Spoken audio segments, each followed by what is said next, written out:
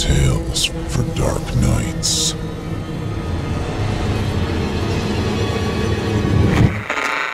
Want to make sure you never miss a Chilling Tales for Dark Nights video again?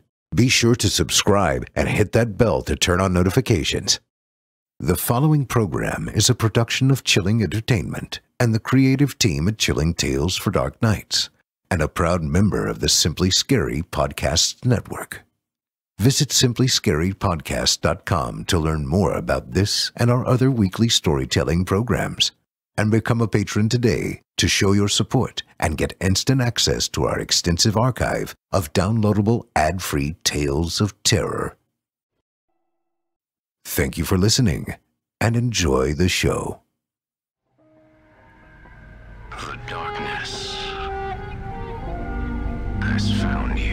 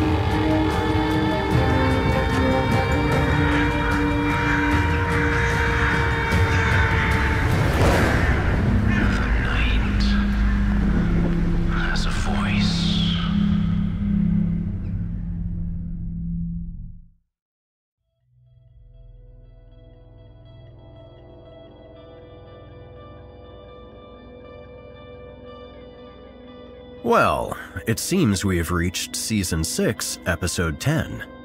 I'm your host, Erik Peabody, and welcome back. This evening's tale of twisted terror comes to us from author C.L. Horton. It's about a young man named Michael Fellner, a young student who is lost and looking for answers. Well, you see, this fella thinks he's finally found what he's looking for inside a new cult, called Cult Nil. We've all gone through that phase, am I right? However, Michael soon realizes, as we all have at one time, that in finding his truth, there is always room for more lies. Now, the group he thought could be his salvation has Michael running away for his life.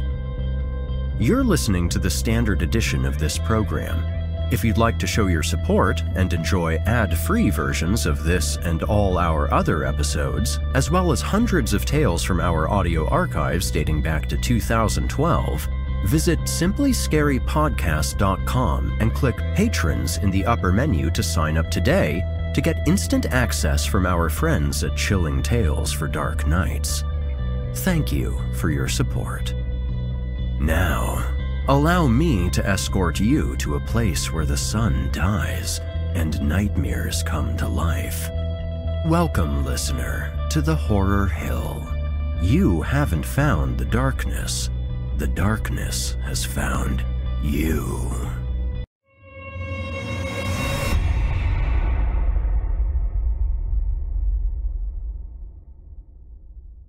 And with that out of the way, drink up, folks! From author C.L. Horton, I give you Cult Nil. The way I heard about Cult Nil was through my roommate, Tyler. He was a douche, but he loosened up once he had a few beers in him, and a few joints, and was surprisingly tolerable. One night, we were hanging out in our dorm room with my girlfriend Emily, and Tyler started to tell me about something he had read online about this cult.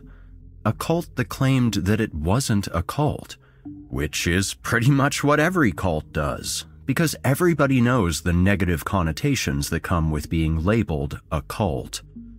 It's a well-known fact that cults want to get your money inside your mind, or they'll probably molest your mom, sister, or you once you're inside the cult long enough. You might as well add dear old dad into the mix while you're at it, and I hope you don't have any pets." "Nah, man, these guys aren't like that," Tyler said in his now mellow tone. His leg was propped up on his desk, leaning back in his chair against our bunk bed for support, smoking a joint. "See, cults have leaders. This cult group doesn't have any leaders. Every time you go to one of their seminars, there's always a different person talking to the audience." "So?" I said, skeptically. "That just means that they've indoctrinated enough people to peddle you their bullshit." I scoffed. "You're like so repressed, Fellner. Coming from a guy who wears his flip-flops into our shower every morning." Tyler started laughing. Smoke started coming out of his mouth in little puffs. "Fuck you, man. I shine a blacklight in that shower and you won't get in there again without some elevator shoes on." "Oh, yeah." Emily started laughing, and I did too, because I was high. "Anyway, these guys are coming to speak here tomorrow, in the Chapman Auditorium." "The school's letting these guys come here? A comedian that cusses isn't allowed to come here, but a freaking cult can come here and speak?" I said, incredulously. "It's not a cult though, man. I keep telling you," Tyler happily replied. "Right, not a cult. Cult Nil, the I can't believe it's not a cult of cults." "Philistine." Tyler waved me off. He started tapping on his tablet, and he motioned Emily and me to come over to him. "O ye of little faith." Begrudgingly, we got up and looked at the screen on his tablet. There was a convention room on the screen, the kind you find in almost any generic hotel throughout the country. There were probably about 100 or so plastic green chairs in the room. However, probably only 20 to 25% of them had any people sitting in them. A guy walked out onto the stage. He was black, and his hair was in the early stages of graying and was beginning to recede. He had a manly black goatee with hints of white at its bottom edges.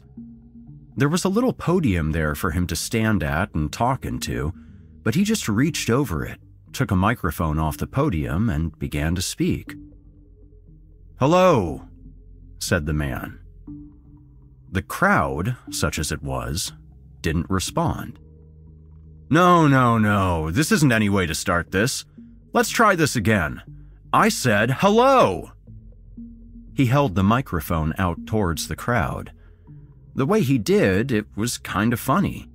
Maybe he was a comedian. The crowd didn't respond, again, but it didn't faze him. Okay, you're a little nervous. It's understandable. I am too. This is my first time speaking to a crowd, so let's just jump right on into this. First off, do you like it? The man started showing off his clothes. It was a flannel plaid shirt tucked into some dark blue jeans. I call it lumber chic. It's like 2005 never died. I laughed. Some of the crowd did too. He had a certain type of charisma. I bet you thought I would come out here in white, in a robe or something, or in a Technicolor dream suit. No, that's not what Cult Nil is all about. Sorry. The mood of the man changed suddenly. The mood of the whole damn room changed. He just stopped. He was so light-hearted just a second before, and now I wanted to reach out and hug this guy. He was holding back something that was caught in the back of his throat that he couldn't let out. It seemed like it took a full minute before he started speaking again. But you didn't want to fast-forward the video. You just kept watching, waiting for whatever it was he was unable to say to finally be revealed. I lost my little girl 3 years ago. It wasn't cancer. It wasn't some incurable disease. I left her in the goddamn... His lips started to tremble, and a huge tear fell down his left cheek. Another 30 seconds passed, but it didn't feel long at all. There was no way you would stop watching now. You couldn't. I left her in the back seat of my car. I was running late for work. I hadn't slept that well that night. Hell, I was a brand new dad. I hadn't slept well since she was born. So I'm taking her to my mom's, which happens to be the same way I go to work. Except there's just this one turn. I go left to my mom's to drop off Leslie. That was my little girl. And then I back out and go to work. I had done this at least 100 times already. At least. Except I forgot to turn to go to my mom's one day. If I had just made that damn turn. He drifted off again. Another 15 or so seconds went by. The man was reliving the incident in his head. You could see his pain. You could hear a pin drop in that room. You could hear a pin drop in our dorm room too. If I had just made that turn, that one single turn, my little girl, who was asleep in the back seat of my car, would still be alive today. One lady in the audience gasped. I got off work and that's where my life ended, man. I walked up to my car, seeing her like that in the back seat, knowing that I did that. I did that to somebody I loved. I did that to somebody I loved more than anyone else in the entire damn world. All because of my stupidity, my absent-mindedness. And for what? For work? For money? What mattered more than my little angel sitting dead, fried in her little car seat in the back of that damn worthless car? It must have been, because why didn't I make that turn? Why? Can you tell me why? The room was dead silent for a little while again.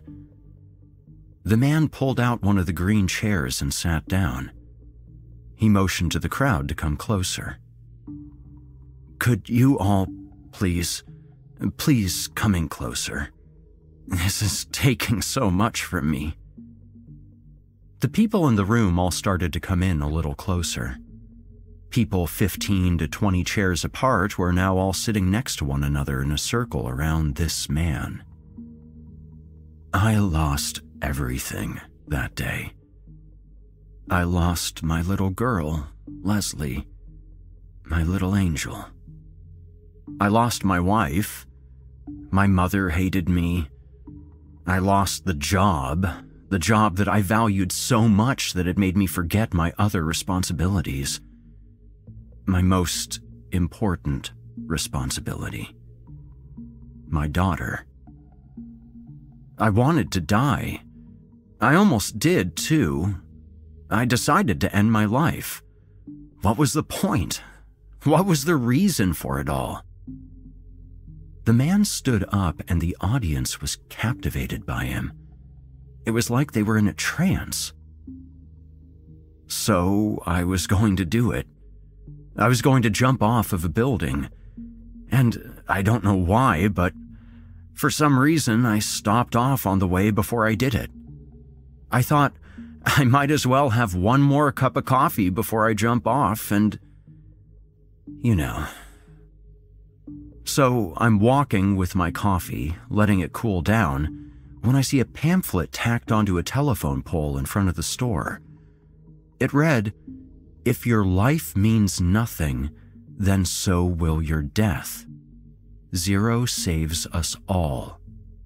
Cult Nil.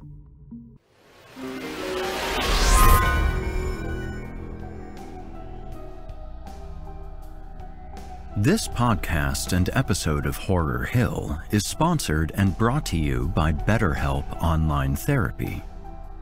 Newfound friends and listeners, our world is fraught with changes.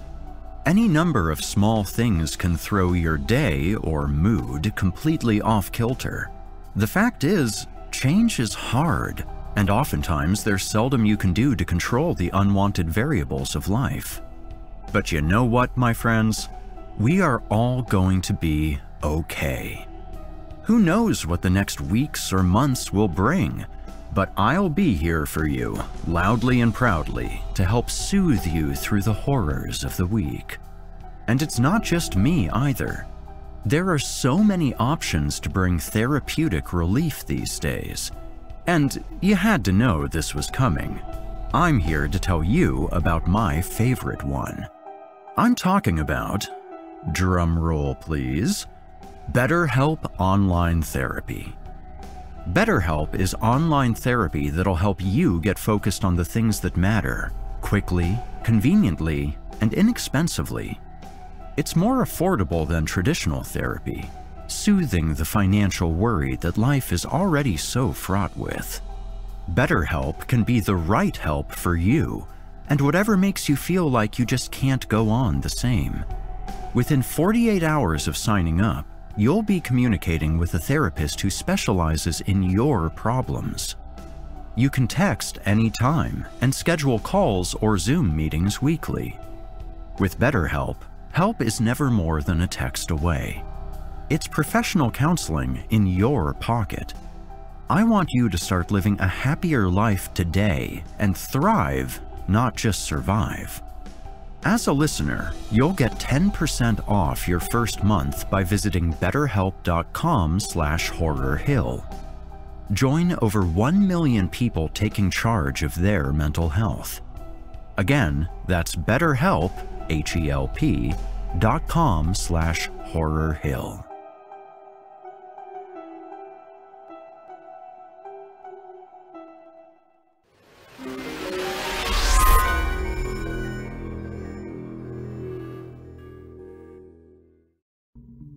A woman wearing a fast food restaurant shirt came onto the screen. She was way too happy to be working in a fast food restaurant, and she began breaking the fourth wall. "Hi, are you hungry? I know I am, and I have the place for you. Here at..." Tyler hit the skip ad button. "What happens next?"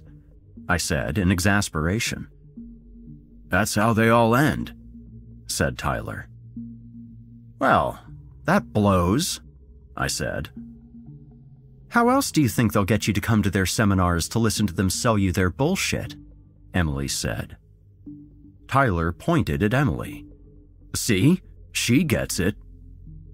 I conceded that they had a point. So, next week I decided I'd go check out Cult Nil. Tyler couldn't make it. He had a class. Emily wasn't interested. However, I considered myself of at least average to above average intelligence. That guy's story could have been a complete lie to soften up the audience. Sympathy is one way to get people to connect to you the fastest. Everybody knows that. So I decided to go to the seminar 15 minutes late. Skip the indoctrination part and just go for what they're selling. That way, I'm not softened up by the rest of it. I just wanted to get to the facts of what they wanted to sell me, because everybody is selling something to you at the end of the day. It's sad. I'm only 19 and I'm already so jaded. I walked into the Chapman Auditorium 20 minutes late and saw an older guy with white hair and a blue Oxford shirt. His sleeves were rolled up on his shirt, and he was wearing khakis and brown loafers with no socks on. He smiled when I entered the room. His smile seemed genuine and inviting. "Oh, another visitor. Come, join us." All of the kids, and a few teachers, turned back and they all looked at me. Shit. I hoped to sneak in and sit in the back unnoticed, backslider style. I slowly walked towards the group, but I still sat as far back as possible. I plopped down and folded my arms in a defensive position, throwing my backpack into the empty seat, showing this guy he's not suckering me in. It'll take more than a smile to sucker in Michael Fellner. The man shook his head like he understood my skepticism, but he didn't call me out. Well, now that we're all here and you've heard my story, some of you anyway. The man looked at me jokingly. A few people laughed. What is Cult Nil about exactly? In essence, it's about being saved by zero. Everything can be saved by zero. What does that mean? Said a girl with glasses off to the left. They're just nihilists, said a kid in the front row. A few people laughed. Ah, nihilists, said the gray-haired speaker. No, that sounds exhausting. Quoting Big Lebowski? So at least he's not 100% crazy. Nihilists believe in absolutely nothing. At Cult Nil, we believe that certain religions' tenets are core to being human. So you just choose what parts of the religions you like and make up your own, right? Shit. I wasn't going to say anything, but I couldn't help myself. The guy speaking wasn't fazed at all by my confrontational tone. He possessed such peace. He seemed like he had it all figured out. It couldn't be real. You don't think that's how all religions are formed? I guess he had a point. A few kids in the audience gave me shooting dagger stares to shut up. I got the hint and decided to let him speak and not say anything. This time for sure. Cult Nil believes this. We are here on this world, and all that we currently know is told to us. This world was shaped by people and ideas that we did not have any say in as they were being formed. Religion, government, society, beliefs, science, all of it. We take it at face value that, just as when our parents told us something, it must be true. But why do they believe it to be true? Their parents told them, and then their parents told them the same thing. That's not to say that everything that we know is a lie until this point, but is it an absolute truth? They say science is an absolute, but modern science is all theory. Black holes aren't known to exist truly. String theory and alternate dimensions, they're only ideas, all unproven. You can calculate on a chalkboard all day long, but it's just another theory until I'm staring at my doppelganger in another dimension. And religion. Look at how many there are. From Crowley to Buddha, men were trying to figure this world out. It was what worked for them. If it's what works for you, science and religion, or maybe a combination of the two, that's fine. I'm not a god, big G or the little g. I'm just a man with another theory to offer you. The man was pacing back and forth as he talked. At that time, he stopped and he looked right at me. It felt like it anyway. And that theory is this. We don't know why we're here. We have come up with reasons for why we're here, but we don't know. You're a demographic that some ideas work for you to stay grounded in this thing called life, and some don't. This idea that I'm speaking about may not be for you. I'm not even saying it's an absolute truth, but it is a sincere and honest belief as sincere and honest as any idea that came before it. And if these other ideas have not worked for you, for the world, maybe if enough people practice them, it can change the world. I believe you can be saved by wiping the slate clean. Every idea and theology that has ever been put inside your head is just an idea, not a fact. Set your mind to 0, nil. However, I'm not going to fill it with something else.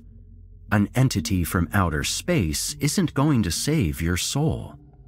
You are not going to live forever. You are not going to be punished or rewarded in another life. This, said the man as he pointed around to each of the audience, this is what you have. This moment and every moment until the day that you die. That could be tomorrow. That could be 50 years from now. But that's what grounds you at Cult Nil. The belief in absolutely nothing scares and contradicts everything we are taught to believe in. It can be terrifying at first, but if you can, consider it. If you can accept that we're all scared and that the beliefs that we were indoctrinated with as children were just fairy tales that they filled our minds with so that our parents and our parents' parents could find an excuse to wake up the next morning, then you'll truly be free. Free to do what? Shit, I did it again. The man smiled. Free to live a true life. The truth you have in you is not what I can offer or anyone else can, and there's only one problem with that, the man said, and he sat back down on one of the chairs again. What? Said the girl with the glasses on. She was off to the left side. Thank God I wasn't the only one. What a freak. To be free, you have to set your mind to 0, nil. Everything has to be reset. There are a few rules, though. The man's tone changed. Marriages are to be respected. People are to be respected. Fighting is not acceptable, and anyone who's out to exploit people looking for their truth will be expelled from the organization. How do you pay for it all?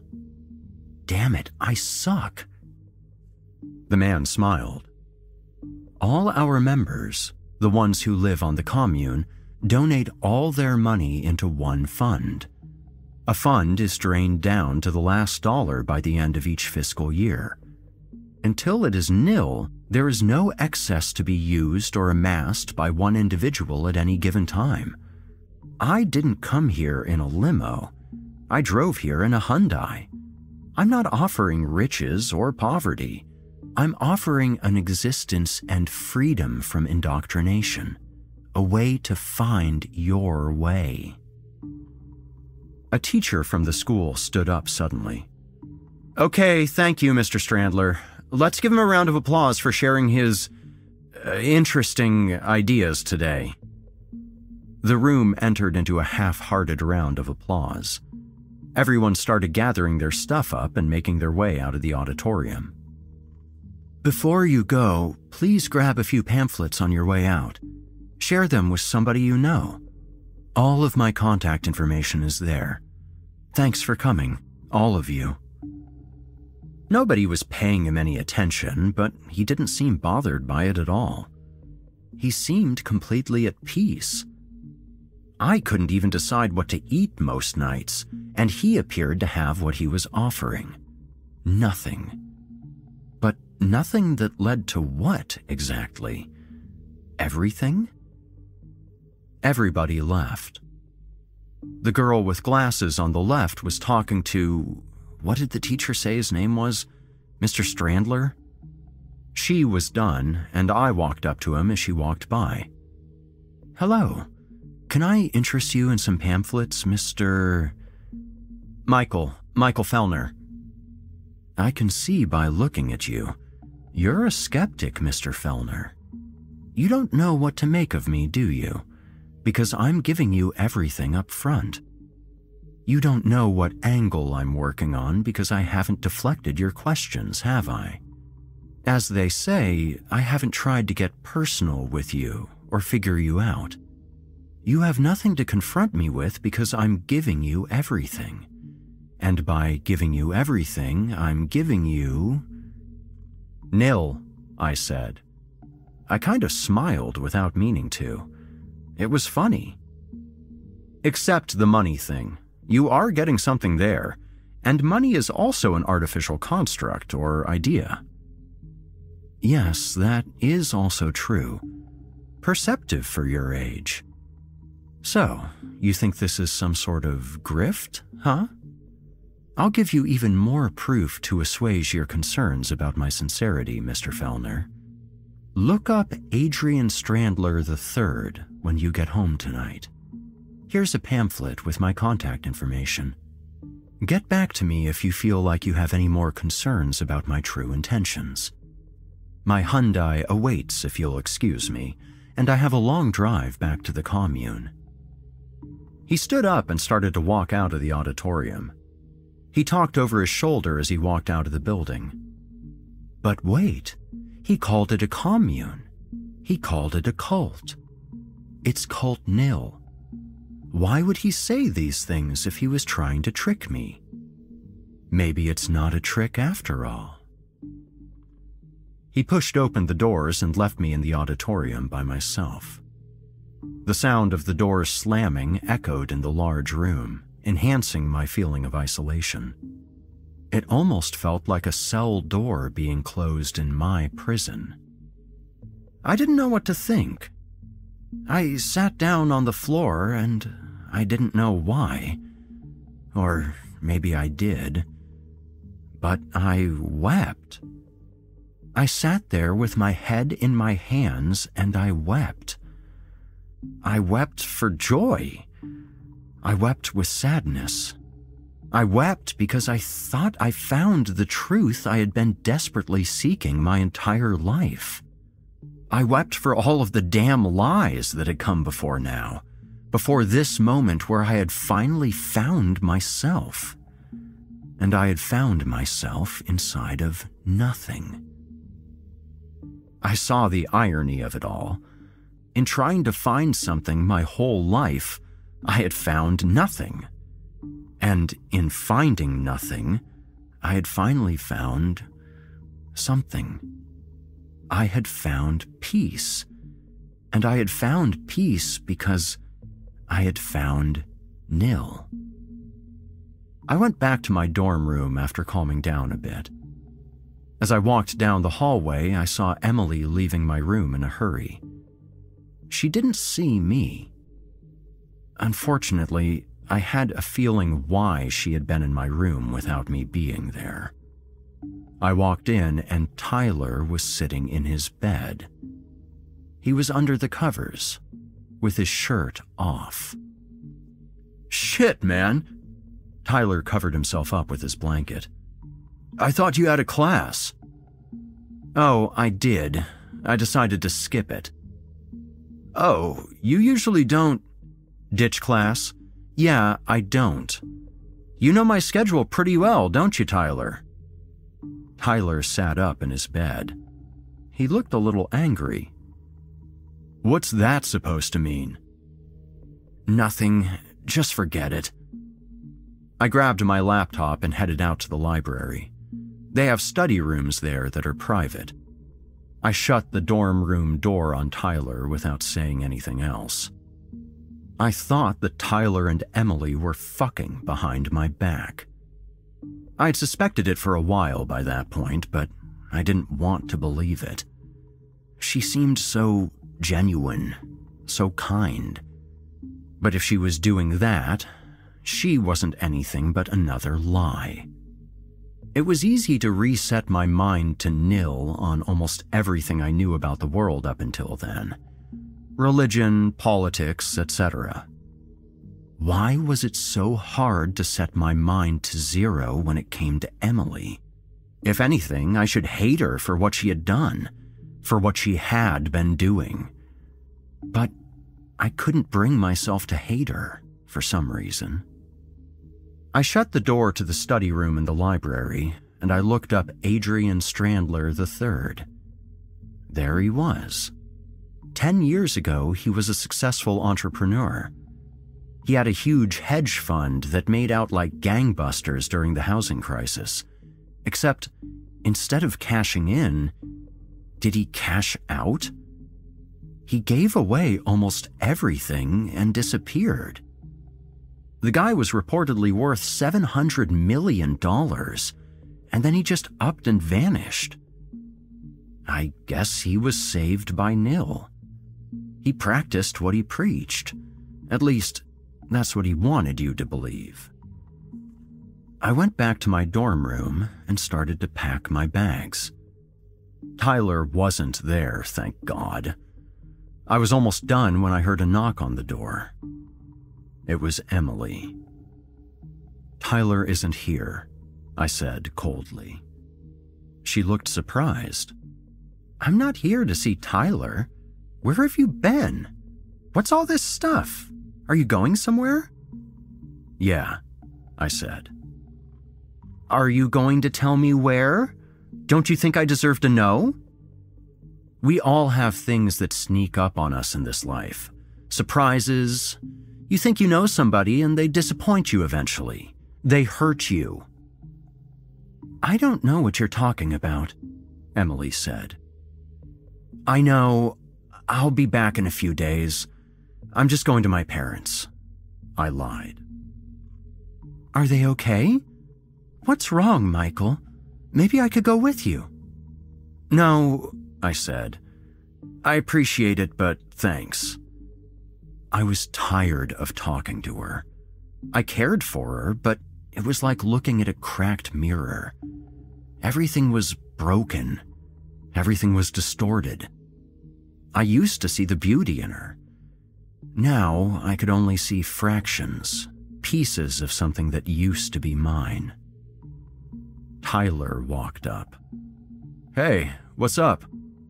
"Nothing," I said, and I walked away, leaving them in the dorm room.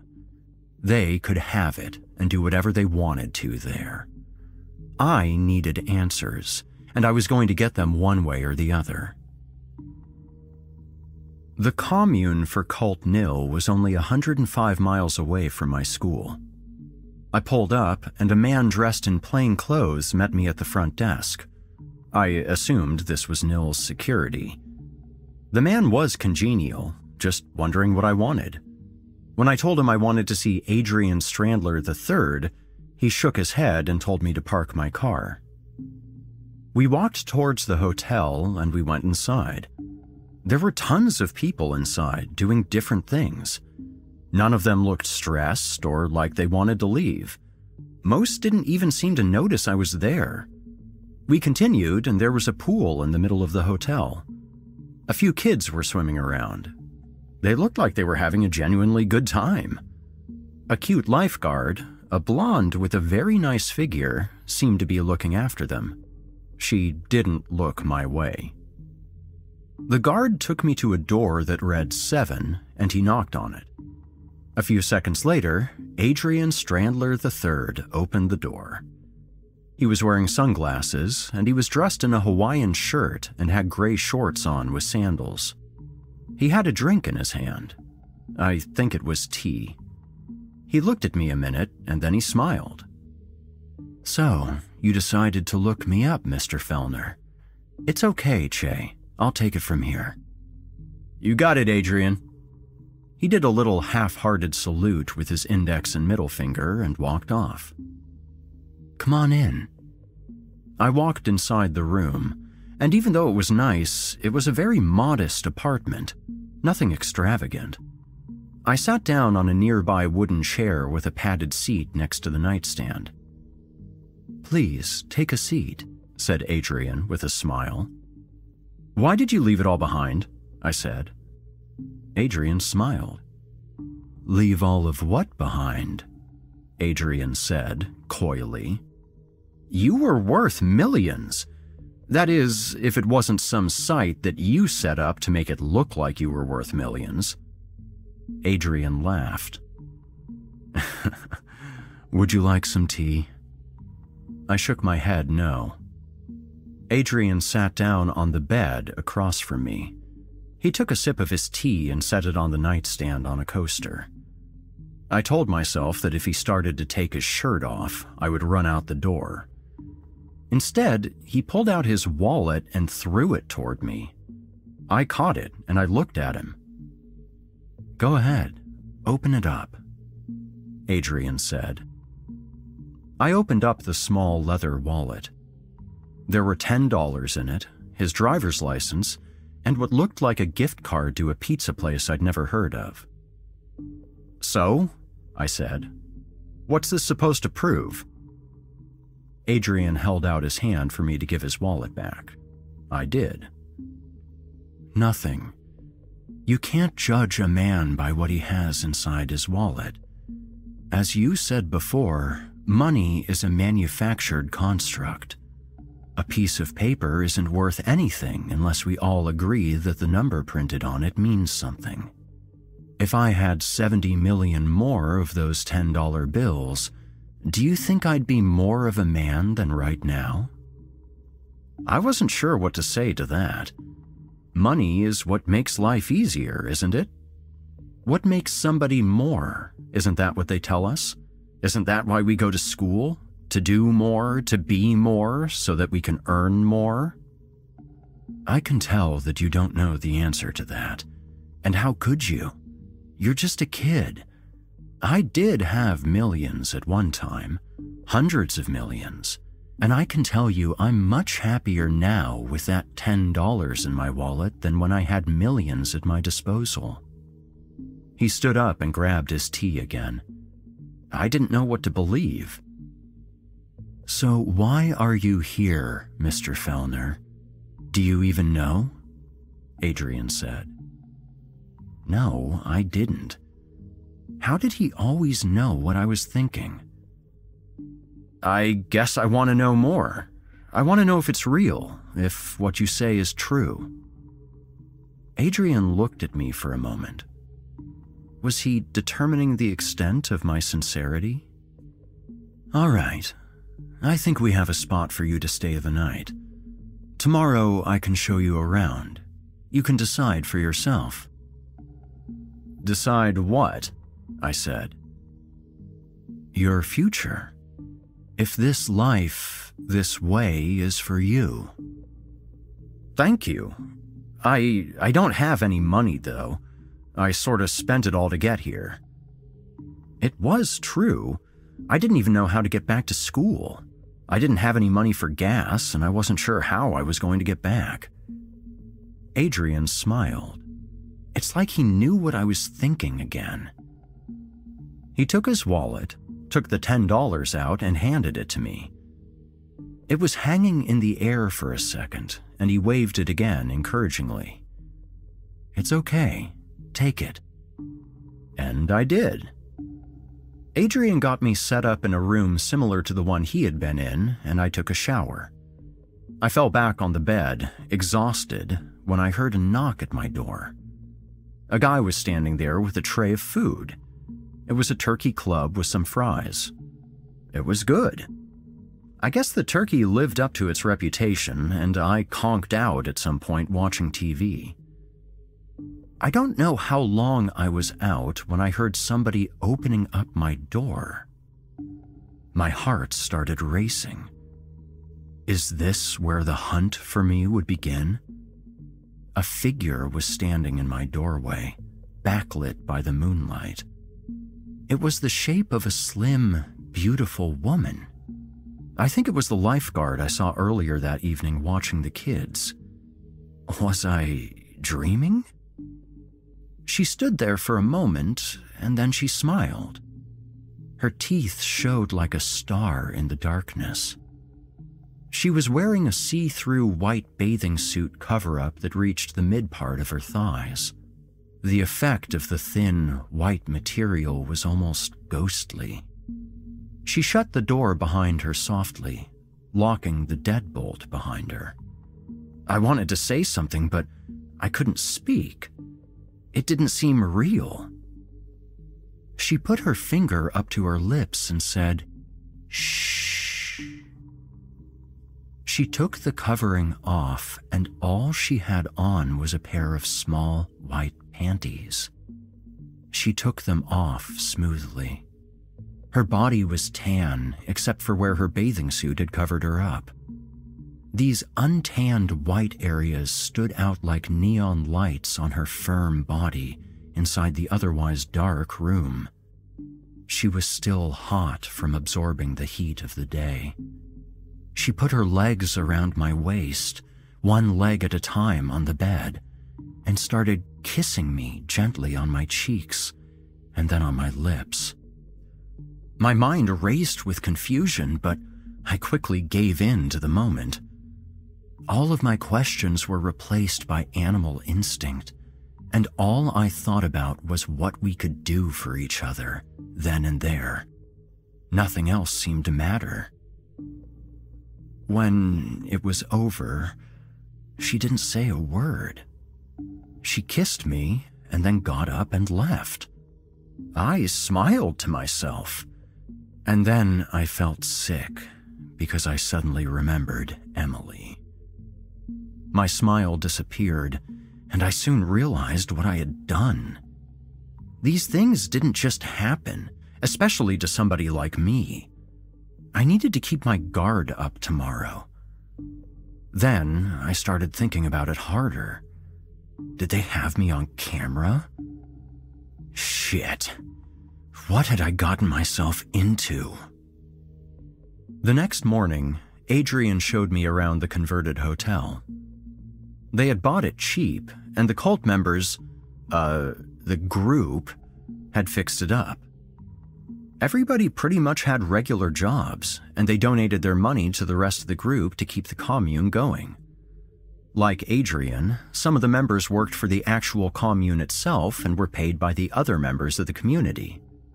I thought I had him at this, thinking it was some exuberant amount, except it turned out, if he was being honest, that is, that Adrian only got paid $35 a day to manage the commune.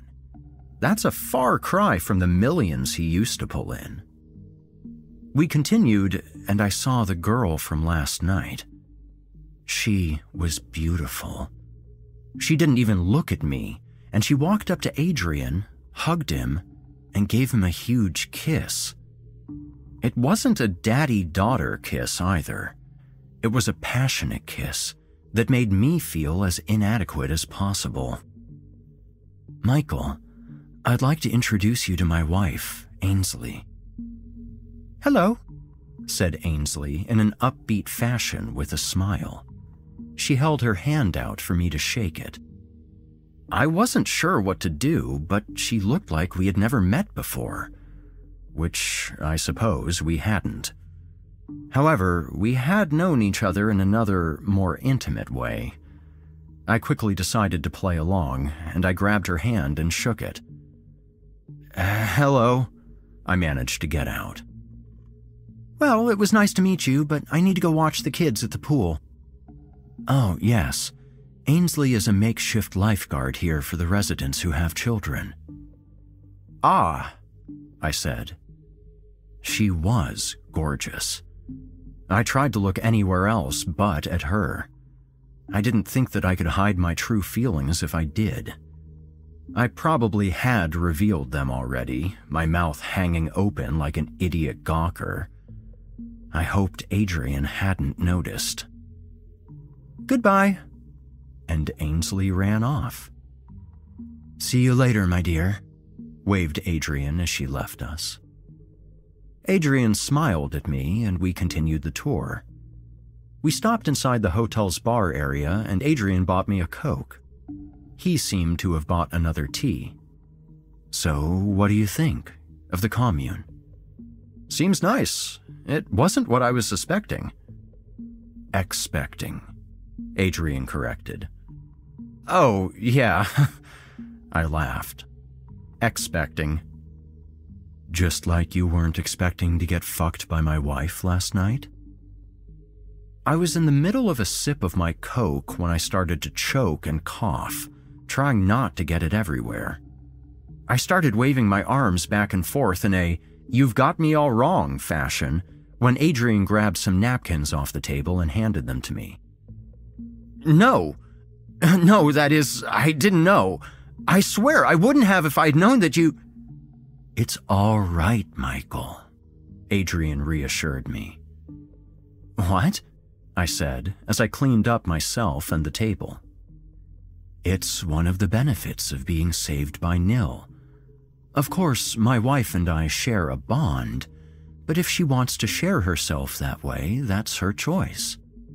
Just as she allows me to do the same with any willing participant. However, we still come home to each other at the night's end. We will always be one. We may share our bodies, but we do not share our hearts, at least with any others. That's pretty open-minded of you. And I thought about Emily and Tyler. Is something bothering you? I'm sorry if I made you uncomfortable. I was just being honest with you. It's just that I have this girlfriend. At least I think she is. I think she's sleeping with my roommate behind my back. How does that make you feel? Like fucking shit, I said, honestly. I see. How do you not let that bother you? How does it not bother you? Knowing that your wife did what she did with me, how does it not cheapen what you have together? Did it cheapen how you feel about your girlfriend? I thought about it. I could have slept with Adrian's wife 1,000 times and it wouldn't have made me love Emily any less. It hadn't. I guess you're right. Sex is a primal thing. You want something and you take it. However, it's over if there's nothing left to build on when it's done. Your heart is set to nil, to zero. There are some you could spend your lifetime with, but you can fuck anything, Michael. Trust me, I know.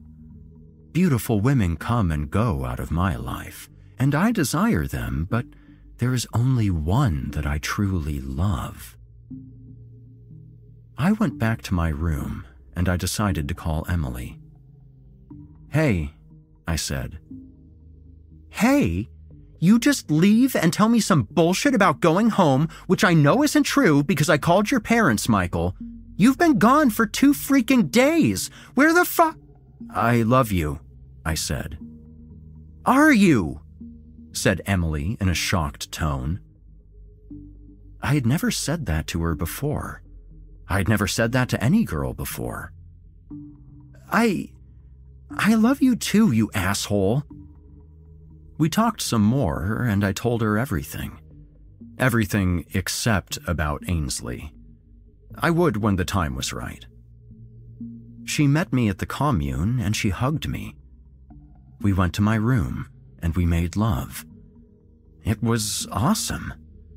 To just be free and not be so high-strung as I usually was. I was saved by Nil. Emily got out of the shower, blow-dried her hair, and then plopped down on the bed beside me, wearing one of my t-shirts with only a pair of panties on. So, when are we heading back tomorrow? I wasn't sure what she was talking about. Heading back? Yeah, to school. You can't stay here forever. Why not? Emily looked confused. Are you being serious right now? You can't quit school and join some cult. That's crazy. Is it? I said, a little annoyed. Because it feels pretty right to me.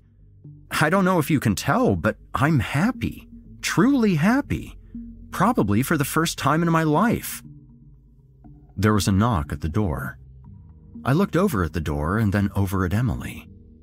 She was so beautiful. Well, go ahead and answer it. I walked over and opened the door, and my heart sank. It was Ainsley. She was wearing only a red bikini.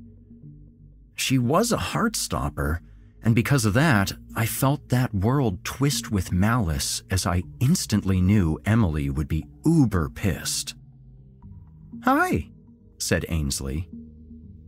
"Hey," said Emily in an icy death tone. Ainsley smiled unapologetically and touched my arm. I instinctively recoiled at her touch. "Wow, you've certainly changed," said Ainsley. "What the fuck is that supposed to mean?" said Emily. "Nothing," I said, a little too emphatically. "I mean, nothing. She's just playing around." "I'd certainly like to," said Ainsley casually. She walked over to Emily and started to touch her hair. "Get off me!" said Emily and swatted Ainsley's hand away. Ainsley remained cool and just smiled wickedly. She knew what she was doing. "Sorry, you just looked like fun. I think we could all have fun together." Ainsley took her hand that had been hit and kissed it. She then ran it over my chest as she left the room. The door was still open. "Maybe some other time then, when you're both ready." Holy shit, was I in trouble. Emily jumped off the bed and started throwing her things into her suitcase. "I'm sorry, Emily held her hand up to stop me from speaking. "Did you sleep with her?" "Emily, Did you sleep with her, Michael?" I couldn't lie to her. I wouldn't lie to her. "Yes." "Oh my God." A tear went down her face. "When?" "It doesn't matter." "The hell it doesn't? When?" she yelled. "Last night." I could see the hurt on her face. "You fucked her last night? And then you slept with me today? Oh my God, you asshole!" She started gathering up her things again. I was tired of being run over. "Yeah? What about you, huh?" "What about me?" "You and Tyler, just the other night. I saw you coming out of my room. When I walked in, he was in his bed. His shirt was off. Yeah? You were leaving in a mighty big hurry, weren't you? Afraid I was going to catch you too?" Emily's eyes widened in surprise, and then she started gathering her things even more quickly. She finished packing, and then she began to walk out the door, walking by me without looking at me. "Don't have an answer for that, do you?" I said smugly, and I sat down on the bed to watch her leave. Go ahead and leave. I hadn't done anything to her that she hadn't already done to me. I had made my case. Emily held her hand on the doorknob, looking outside at the night sky and not at me. It looked like she was weighing her options about whether or not it was worth speaking to me again when she looked back inside the room. "I was looking for you, you asshole. Yeah, he tried to hit on me. He always does. But I left out of your room in a hurry because you weren't there, and he's a dick. So fuck you!" And she slammed the door behind her. If what she said was true, then I was an asshole. But she could have been lying. I'm pretty sure she wasn't, though. Nil didn't save me that night, because, once again, Ainsley entered my room. We did it again. I was so weak. I cried as she sat on top of me. It only made her go faster. I released inside of her, and I thought of Emily. I'm so messed up. What was happening to me? A month or two went by, and I lived in the commune. To help out the community, I went on seminars with different members. Sometimes it was with Adrian, and sometimes it wasn't. We talked mostly to colleges and younger people. Life in the commune wasn't that bad. It beat the hell out of school. Ainsley came over several more times. I never resisted. The last time she came into my room, she brought another girl named Lisa, a member who came from Arizona, I think. And even though it was amazing, I could never truly forget Emily. Ainsley stopped coming over after that night. I noticed there was another new guy that joined. He probably took my place. It was fine. I didn't care. I never saw any incident where anybody was mistreated or overworked. I'm not saying that there weren't any fights or disagreements. That was the main thing, though.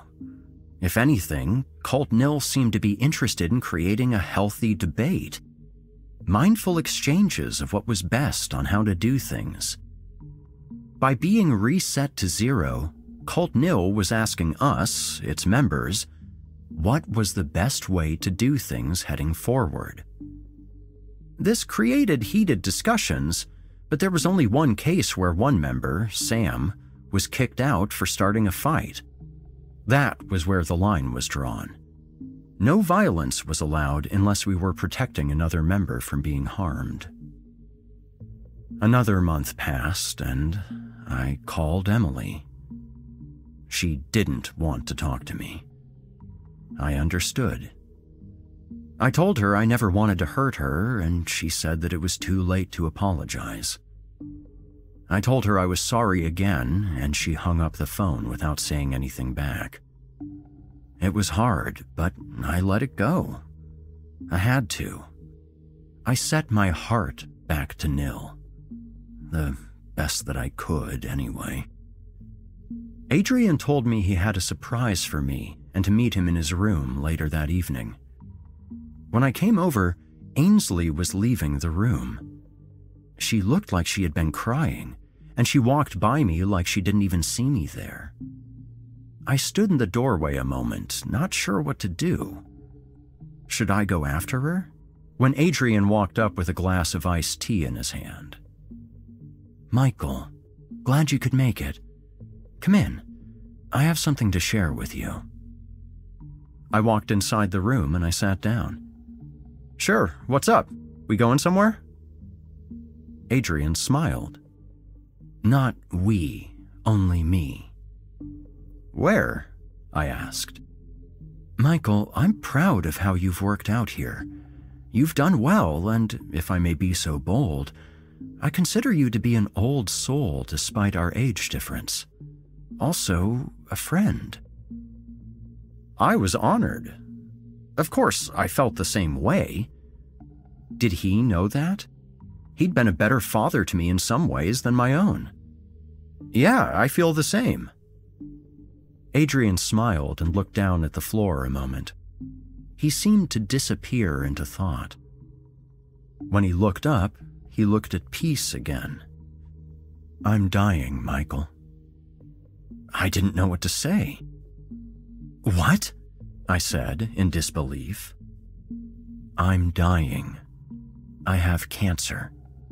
It spread fairly quickly, and I want my death to count for something. I want you to help me die." My jaw dropped. What the fuck was he expecting me to do? "No, I'm sure there's another way to stop." "No, there is no other way," Adrian said. "I'm committed to this cause. It's been my life. It saved my life. So now I'm willing to give my life for it. And I want you to help me do it." I don't understand. I stood up and put my arms on top of my head, trying to take this all in. What was he expecting me to do? What did I have to do with this? Adrian stood up, walked over, and he hugged me. Not in a creepy way, but in a fatherly, consoling way. I resisted at first, but I soon gave in to the moment and collapsed into his embrace. I'm not proud of it, but I began to cry. He didn't pull away, and he shushed me. He told me it would be fine. After a moment, he calmed me down, pulled back, held me by my arms, and looked into my eyes. I understand. I feel the same. This is why I'm asking you to do this.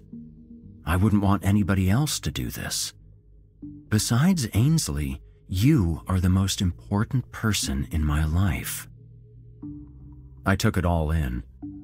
I listened to what he said, and I told him I would think about it. He said he understood. A week went by, and it was time for the ceremony. I agreed to do it, but when the time came, I wasn't sure I could go through with it. We stood on the stage that was set up just for the ceremony. Everyone was dressed in white, even me. The stage was covered in white. Even the wood structure underneath had been painted white. About 300 to 400 people had come in from different communes in other states to witness the event. I felt like I was going to puke. Ainsley walked up in an almost wedding dress. She was beautiful, and she started speaking to the crowd that sat before her. Row upon row of white shone out in the night. Thank you for coming. Our society prides itself on not having any leaders. However, we can all agree that Cult Nil would never be as successful as it has been if it hadn't been for my husband, the love of my life, Adrian Strandler III. Adrian walked out onto the stage, and the crowd clapped and cheered. Adrian held up his hand and calmed the crowd. Thank you. Thank you all for coming. It means a lot. As you know, I'm dying. I'm dying, and to truly be saved by Nil, it doesn't matter. And what I mean by that is that I won't be around to share my life with you and my lovely wife, Ainsley, but it doesn't matter that I have found peace because I have found all of you. I have been saved by Nil. The crowd cheered and clapped some more, for longer this time. Adrian asked the crowd to calm down again. I've asked my dear friend here, Michael, to help me transition to the end. I go into this next life knowing I won't go to some mythical eternal Eden. Instead, I will go where we all go. I will return to Nil. Ainsley walked up, and she was holding a long, white box. Some type of music started to play in the background. I'd heard it before, but I didn't know the song's name. Ainsley opened up the box and presented it to Adrian. He took something long and sharp out of the box and held it over his head. It was a knife. A huge knife. The crowd clapped and cheered. I choose this way to go. I choose this way to end it. My fate is in my own hands. Now, my fate is in yours. And Adrian handed the knife to me. Adrian looked at me with his calm, kindly demeanor. It's okay, Michael. You can do this. I shook my head no. No frickin' way could I do this. I can't. I'm sorry, I just can't. Do it! Adrian screamed at me. His features contorted into anger. I'd never seen him like that before. No!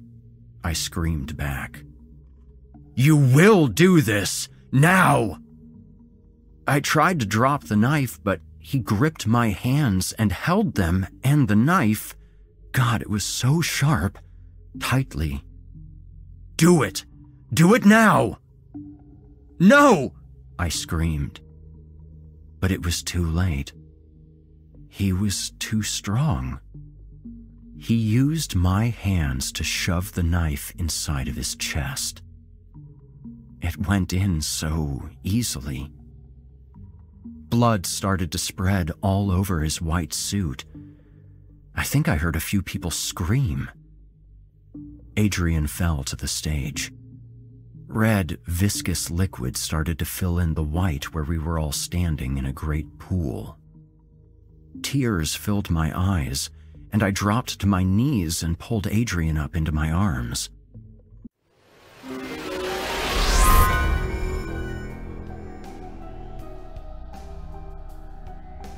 This podcast is sponsored by BetterHelp Online Therapy.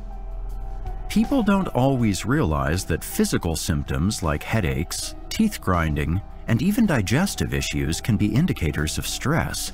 And let's not forget about doom scrolling, sleeping too little, sleeping too much, undereating, and overeating. We associate burnout with work, but that's not the only cause. Mental burnout can sneak up on you in any number of ways, with any number of causes. But as I was saying in the bit earlier, BetterHelp Online Therapy wants to remind you to prioritize yourself. Talking with someone can help you figure out what's causing stress in your life. What better time to start taking charge of your mental health? What better time to check out BetterHelp? BetterHelp is the online counseling service that can make 2022 your best year ever. Whatever it is that holds you back, be it depression, loneliness, anxiety, or anything else, BetterHelp can help you get back on track. It's tough to stew in your own juices with your very own licensed therapist at your fingertips. It's quick, discreet, convenient, and at a price anyone can afford. Here's the deal. Within 48 hours of signing up, you'll be communicating with your own licensed therapist. You can reach out anytime and receive timely, thoughtful responses. You can schedule weekly phone or video sessions at your convenience. It's such a great innovation, over 1 million people are using it to get a handle on their mental health. What's more is, BetterHelp is customized online therapy that offers video, phone, and even live chat sessions with your therapist, so you don't have to see anyone on camera if you don't want to. The last thing you need to do is worry about how you don't like how the camera makes you look when you're trying to soothe your soul. You have no problem paying for that gym membership that you don't use. Why not put that time and money towards achieving better physical and mental wellness, and from the comforts of your own home, no less? I want you to start living a happier life today. As a listener, you'll get 10% off your first month by visiting betterhelp.com/horrorhill. Join over 1 million people taking charge of their mental health. Again, that's BetterHelp, HELP.com/horrorhill. Thank you for your support and for supporting our valuable sponsors.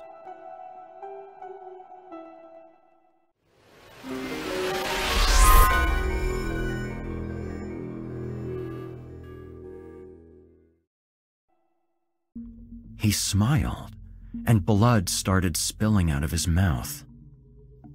You did well. You did so well. I'm so proud of you, Michael. I held him in my arms and I sobbed. What had just happened? Why would he make me be a part of this? Why? We buried him the next day. Hundreds of people attended. Nobody acted as if I had killed him at the ceremony. Days went by and I didn't leave my room.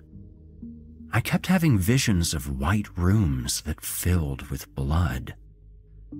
Other members came in to check on me from time to time. Ainsley even came by. We didn't sleep together. They all told me I had done nothing wrong. It was what Adrian wanted. I was so messed up, though, I just couldn't figure out why he had chosen me. After about a week, I ventured out again. Nobody treated me any differently. Everybody acted as if nothing had happened, and that freaked me out. It angered me. Ainsley walked up to me and told me to come into her room one day. I told her I couldn't be with her like that right now. She said that wasn't what she wanted me for, so I went with her. I walked inside the room, and a man was standing there with his back to me, wearing Adrian's Hawaiian shirt that he liked so much. He turned around, and the man looked just like Adrian, standing there before me, holding an iced tea. "Hello, Michael," Adrian said in his calm tone. I stepped a few feet back and I looked around. This couldn't be real. "Who the hell are you?" I said. "It's me, Michael. It's Adrian." I ran out of the room and I ran up the stairs and rushed into mine. I started gathering up my things as quickly as I could. Fuck this place. There's no way that I'm staying here. I got into my car and drove as fast as possible for the first few miles. Nobody seemed to be following me.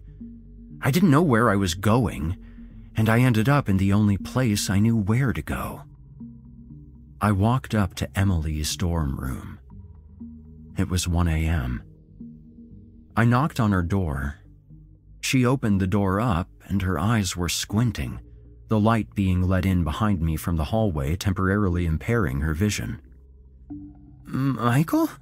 she said in a half-asleep, half-awake tone.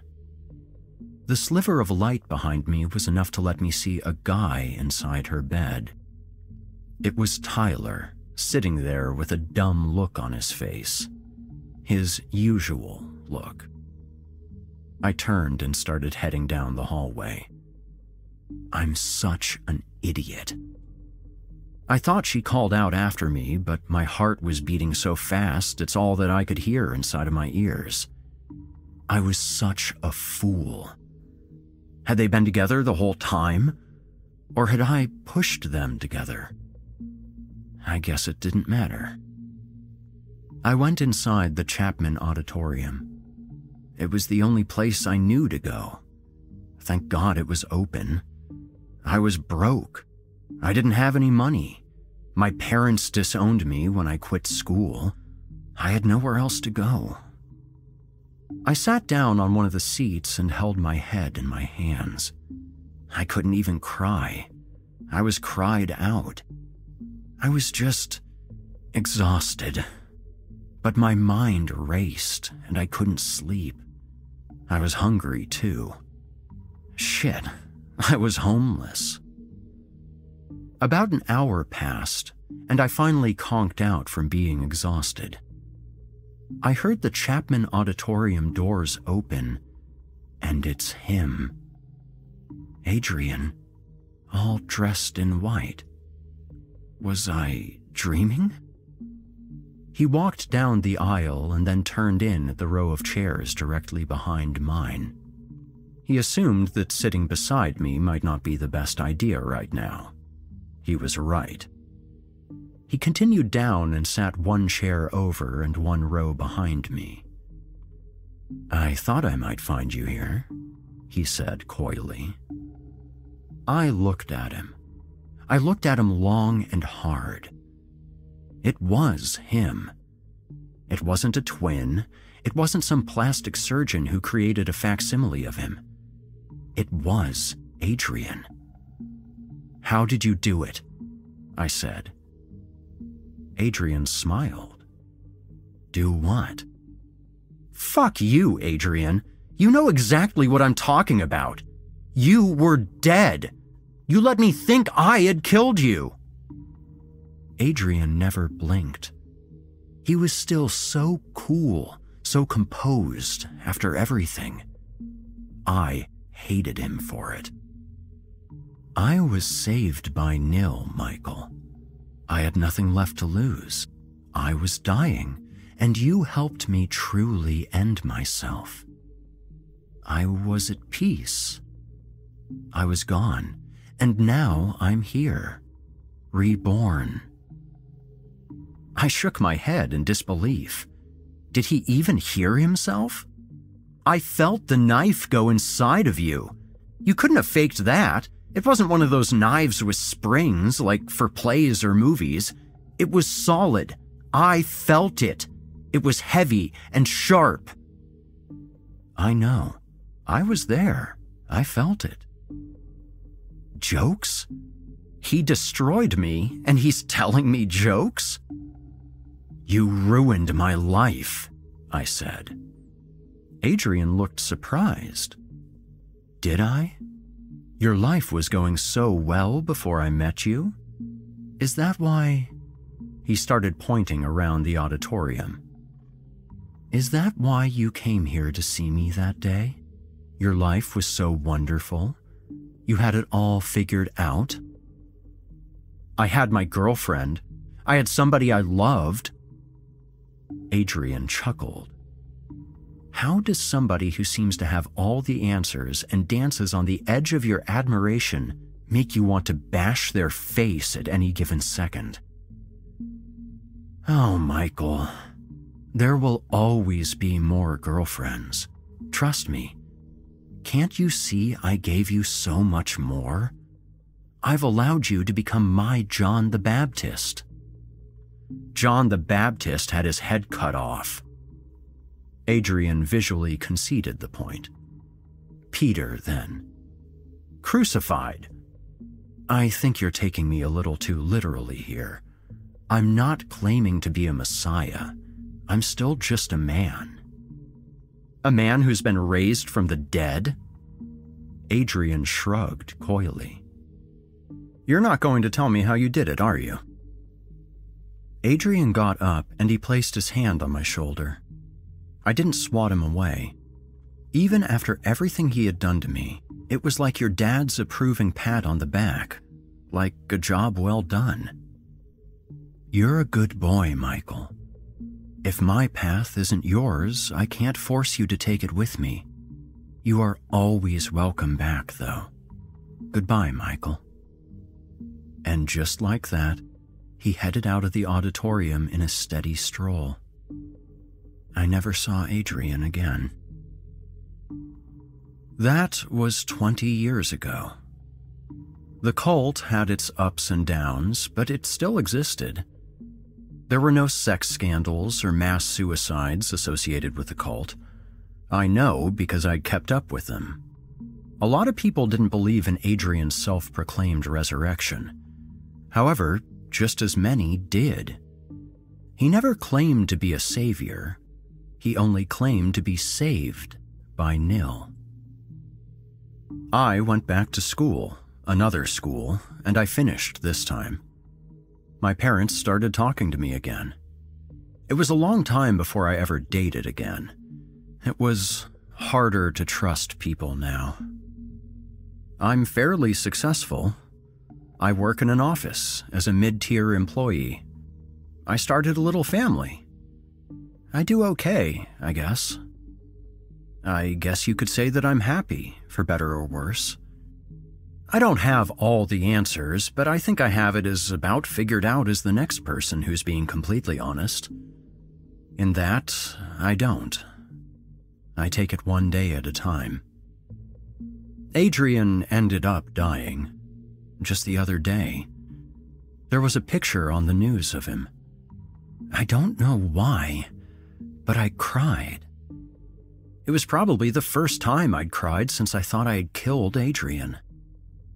I received a package in the mail shortly after Adrian passed. It was in a white, small box. I opened it up, and there was a note inside it in Adrian's handwriting. I hope all finds you well. If you receive this, I'm sure that it means that I am now lifted from this mortal coil for good. Here's a little something to help you along the way. Take care, Michael. I look inside the box, and it's something small wrapped in white tissue paper. As I unwrap it, I see what it is. It's Adrian's wallet. The same exact one he had thrown at me all those years ago. All it has inside is his driver's license and the same unheard-of pizza place gift card. There's no cash. I don't know why, but I laugh. I laugh while I cry. And such is life.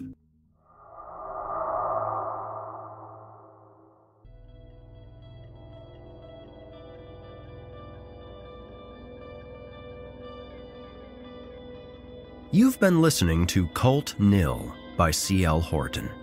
You can find more of this author's work on the Comixology platform, recently merged with Amazon. Thank you so much for tuning in this evening. I'm your host, Erik Peabody, and I'll see you right here at this same time next week. If you've enjoyed what you've heard on today's program, please take a moment to stop by our iTunes page or wherever else you listen to your favorite podcasts and leave us a 5-star review and a kind word. It makes a huge difference and would mean a lot to me.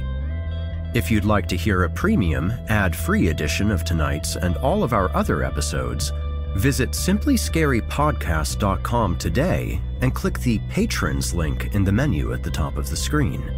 You'll find yourself at chillingtalesfordarknights.com, where you can become a patron for as little as $5 per month and get access to our entire audio archive dating back to 2012, including past episodes of this program, all of our other shows, and hundreds of standalone releases, all of them ad-free and available to download or stream.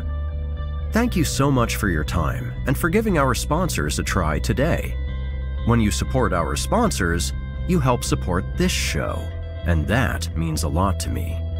If you happen to use Facebook, Twitter, Instagram, or YouTube, you can follow and subscribe to Chilling Tales for Dark Nights there, where you'll get all of our latest updates and new releases, and have the chance to interact with us each and every week. You'll find me personally on Facebook, Twitter, and Instagram as well.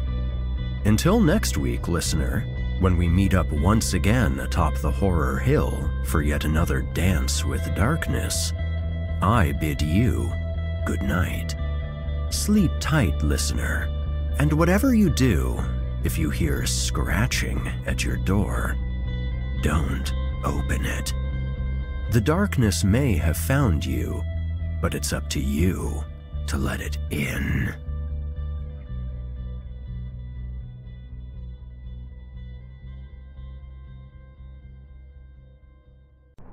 Thanks for listening. You've been listening to the Horror Hill Podcast, a production of Chilling Entertainment and the creative team at Chilling Tales for Dark Nights, and a proud member of the Simply Scary Podcast Network. Visit simplyscarypodcast.com today to learn more about our network and our other amazing storytelling programs.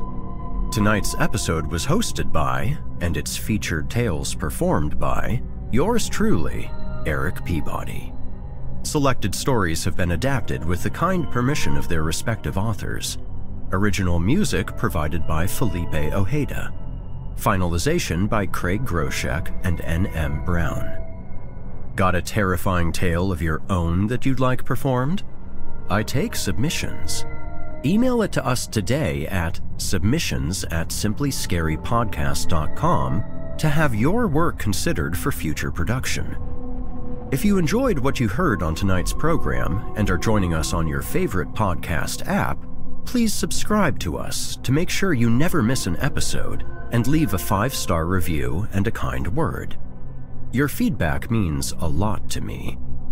You can also follow Chilling Tales for Dark Nights and yours truly on social media to connect anytime and get the latest updates on this and our other programs.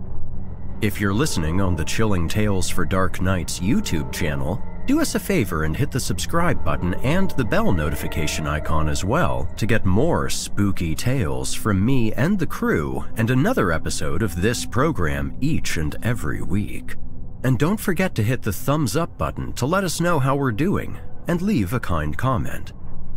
Lastly, don't forget to visit us at chillingtalesfordarknights.com and consider supporting the team by becoming a patron.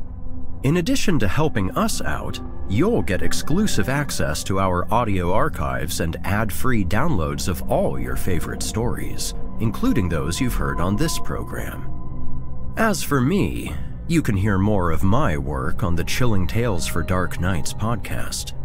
However, I will be back next week with more terrifying tales to keep you up all night. If darkness is what you're after, listener, your search is over. Yet, let it be known, you haven't found the darkness. The darkness has found you.